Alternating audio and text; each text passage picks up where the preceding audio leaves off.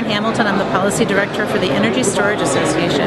We're a trade association that represents energy storage companies, utilities, anybody who wants to store clean, reliable, affordable energy and then use it when it's most effective, most efficient, and more cost effective.